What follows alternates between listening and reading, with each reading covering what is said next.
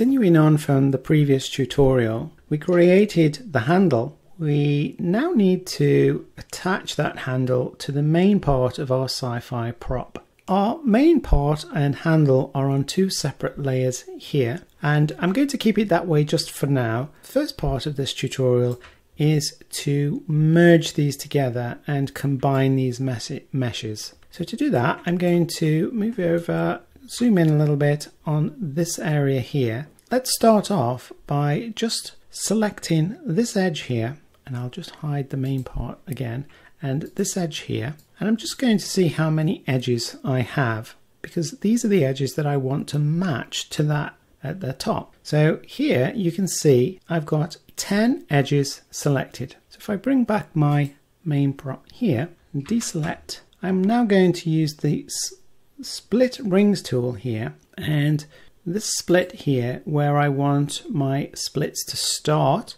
and then we're going to cut along here to this point here, and then we're going to be able to have enough geometry in there to match the geometry of the handle to it. Before I do that, I'm just going to hide the handle here, and underneath here I don't need these polys, so I'm going to use my select tool, spacebar, select, and choose faces, and I'm just going to choose some of these faces here. I think that will be enough, just check, and I'm just going to delete those faces. So this provides me with a space for my handle to fit into. So let's go back here and create some cuts into these polys here now so that we can add our geometry. So I'll left click on one of those edges, hold shift, double click to select all, hit spacebar, cut edges, and as we said before, we have 10 edges that we need to match, so I'm going to place a value of 10 in there, and then it will put 10 cuts into those edges. Hit spacebar again and hit connect. Drop the selection, and now I have enough geometry in there. Now I know there's a lot of geometry in here. We're not really trying to optimize geometry in this tutorial. All we're trying to do here is just to get this geometry to match our handle. So with that done, now we can progress and try to match these edges together. We could simply now choose these edges here and bridge between the two. However, this distance is quite large, and we still need to just clean up and align these edges a little bit better. So let's drop that selection there, and we're basically trying to match these edges. So from here to here, and so on and so forth. I'll use my slide edges with edge loops on, and I'll just try to make sure that I'm fairly close in terms of how these are going to align. So let's just move these over. Now in 3DCoat, the end point when you slide the edges doesn't always follow along with the rest of it.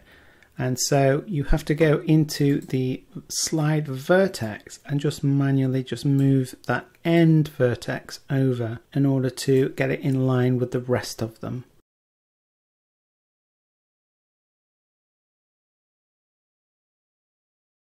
This brings us a little bit further in line. So let's go back to the select edges again, and let's select these 10 edges. Double click in the center of those two outside edges to select everything in between. Spacebar, transform. And now I'm just going to help myself here by just moving these edges a little bit closer, just so it's not such a big bridge between those two. So I'm just going to move over on the x-axis here and slide these ones over a little bit closer to that geometry there.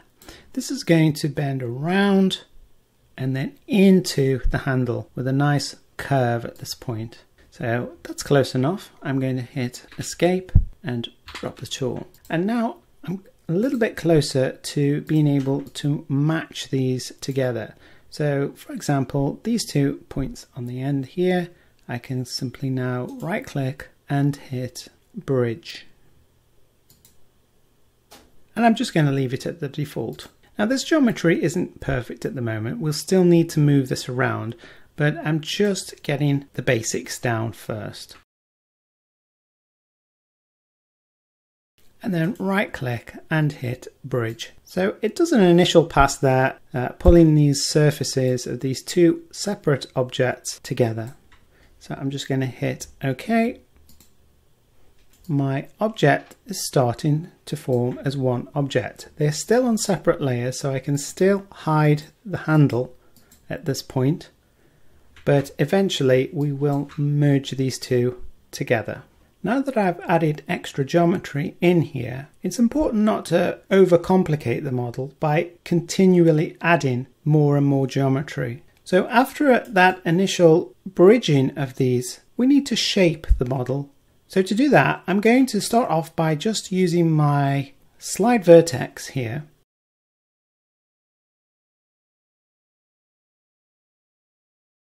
The next stage is to slide these edges a little bit closer just to even out this distance here on this edge and help with the transition from the main part of the prop into the handle here.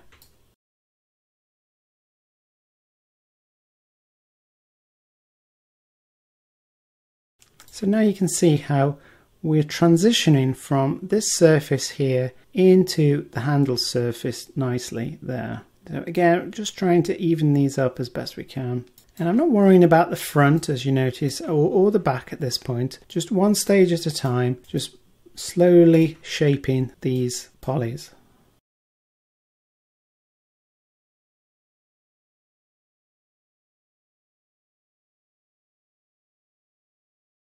Now one thing I want to do on here is just move these ones out a little bit. So I'm going to use my select.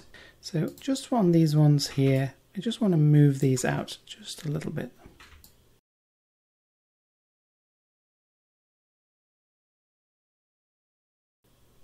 Just to soften that edge there and that transition into that handle.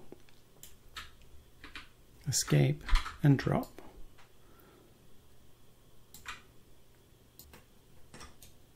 Let's move this one over, slide vertex, and probably we'll need to just move these down again just a little bit here just to even these out.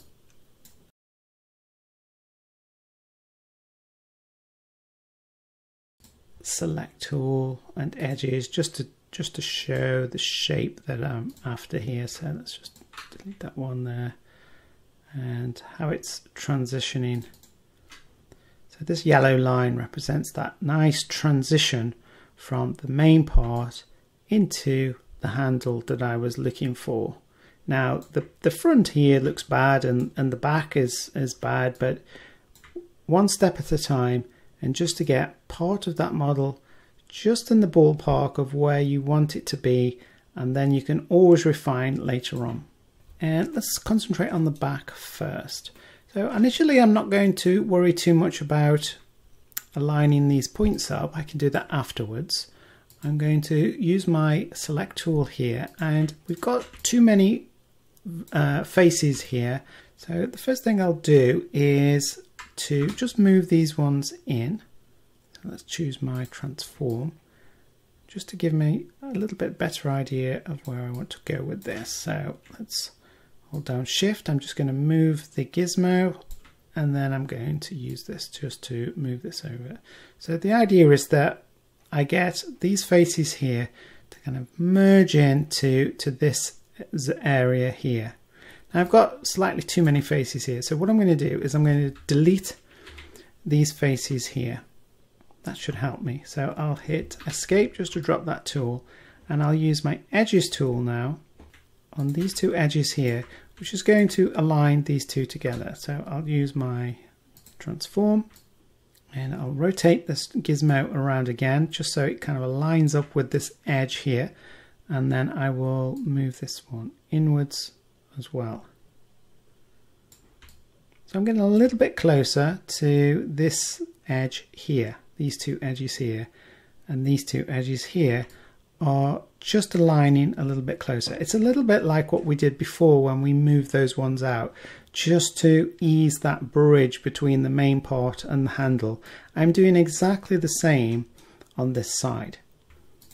Let's take these two again here and just move them in again a little bit more.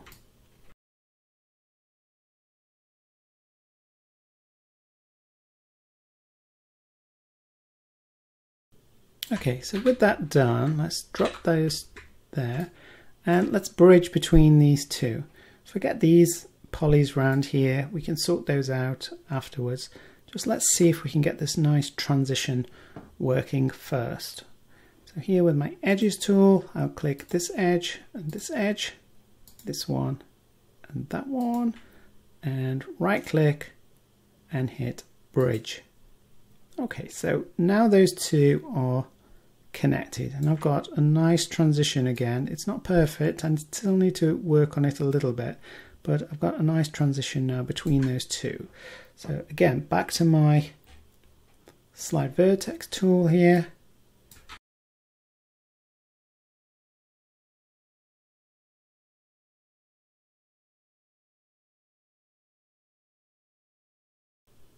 Okay, let's escape that, drop that tool. And you can see now that I've got a problem with this, and I've got these faces here, these two faces here with an edge between them, and I've got no edge to attach those two here. And I've also got no edge here to attach, so I've got to do a little bit of work on this. Let's take these two, let's take this edge first, drop that one, use my transform, and I'm going to move this one over.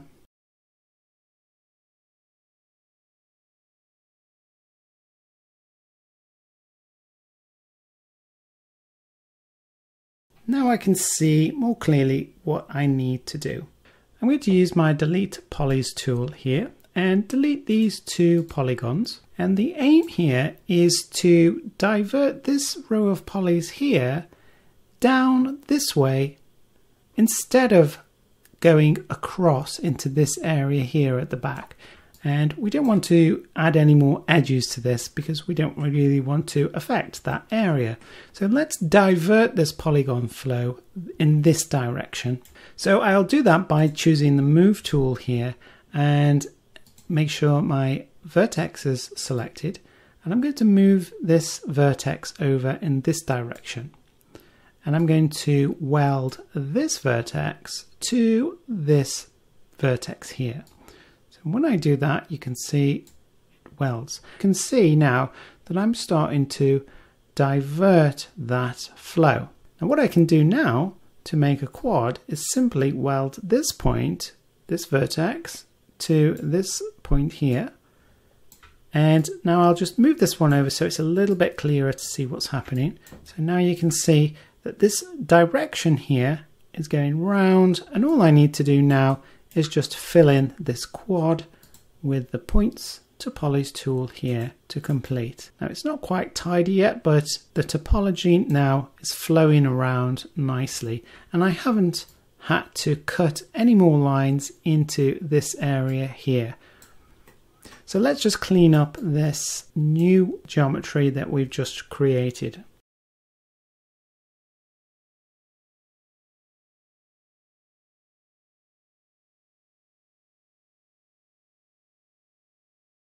And down here, I need to just move these ones in. It's a little bit of a flat surface across these four polys here. I need to add a little, introduce a little bit more of a curve into this.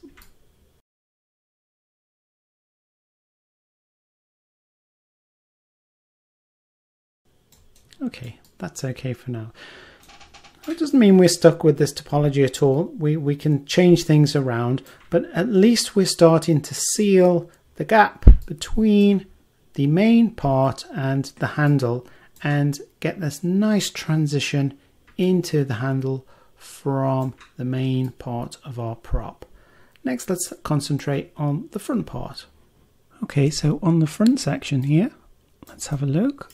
We have these three edges here that we can move, so let's just select those so you can see. So we have these three edges here, which we'll just slide forwards so that we can get that nice transition on this part, which is essentially the trigger area, into the main body. So let's hit our spacebar and transform. And let me just move this into position there and use this gizmo here and slide this over roughly to the place where it's going to transition nicely. I'll hit escape. So now let's start to patch this together. So again, I will select these two edges and these two edges here, right click, bridge, and this time what I've done is I've put a divide in here of 2, which gives me this split.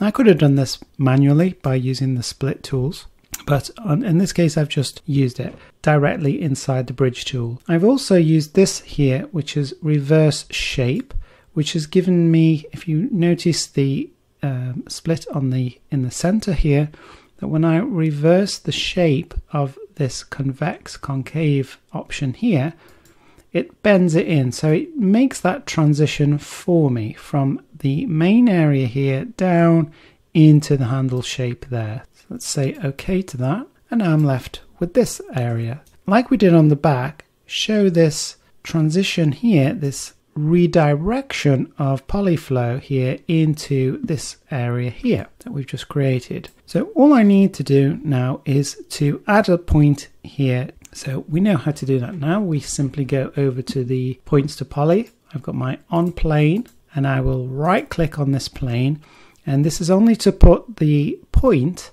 that I need, the extra vertice, in the correct area. Left mouse button to place a point there, and let's turn off the plane because that gets in the way. And then 3DCoat is trying to tell me, do I want quads here? Right mouse button, and eventually just right mouse button there to fill in that quad. Now this isn't a particularly nice quad here. It needs a little bit of shaping. Slide vertex tool here and just start to manipulate these points around a little bit more.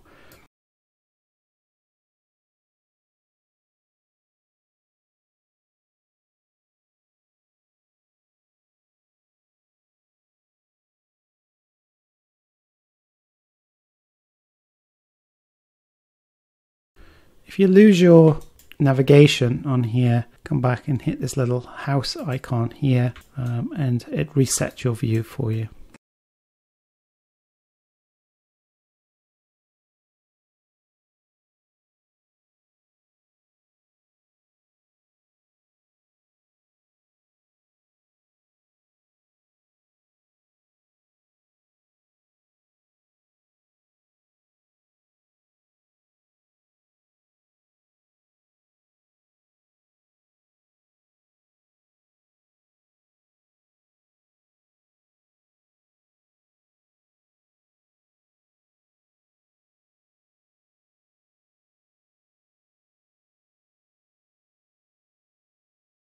Let's move on now. We still need to work on the edges here and just clean this up, but let's move on now and have a look at the trigger and block out that trigger geometry.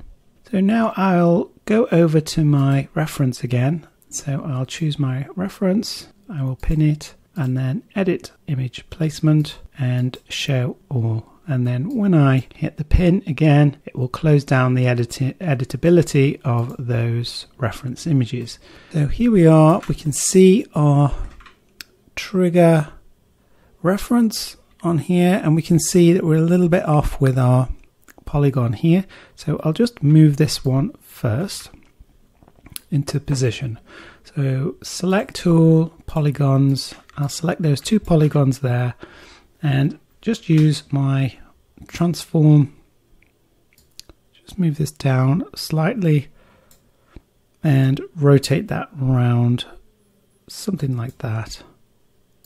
Maybe just push that back a little bit, just so it's facing in the right direction for me to start to extrude this trigger out. So I'll drop that tool there, and with these 2 still selected, I will hit spacebar, inset, and at the moment my inset is quite high, so I'll just need to reduce that down to something like this and say OK. Drop that selection, and I'm going to take this polygon here and delete it. And now I'll take this edge, so change over to edge mode, take that edge, and actually I will take these 3 edges here, and I will use my transform tool over here, just move it over onto this edge, and move these 3 edges roughly to the center line, like so. Okay, let's drop that selection. Now the reason I've done that is because now I'm going to choose these polys here, and I'm going to extrude these ones out.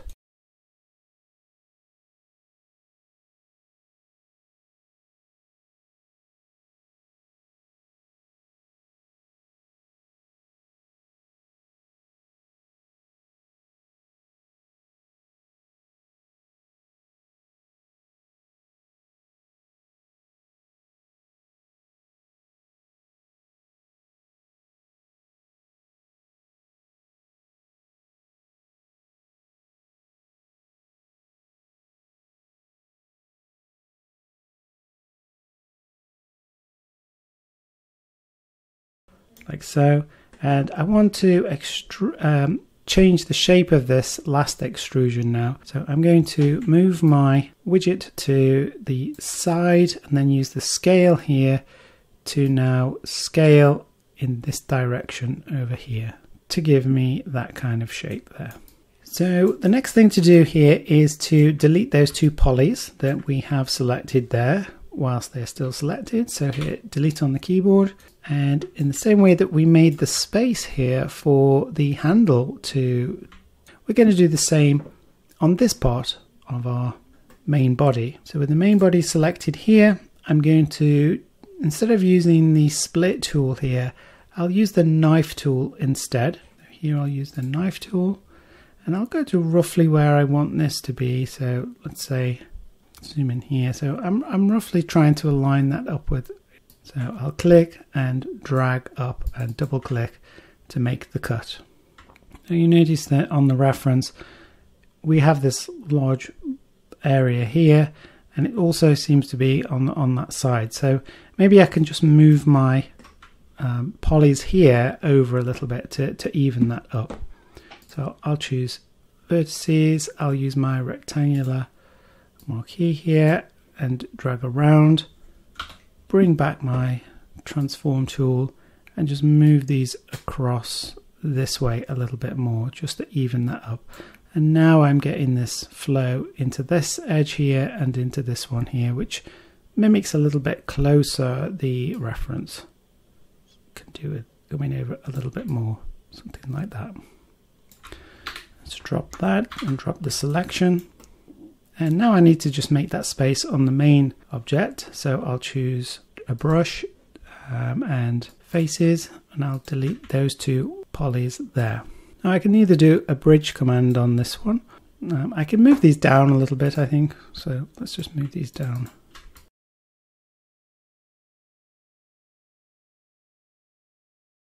And use the bridge tool here to just bridge between these and have that nice smooth transition again. So let's drop that selection, and I'm going to, with edges selected, select this one and this one, right click, bridge. I'll use my division of 2 again with my reverse shape, like so. So let's start at the back here and start to select these one at a time, like so.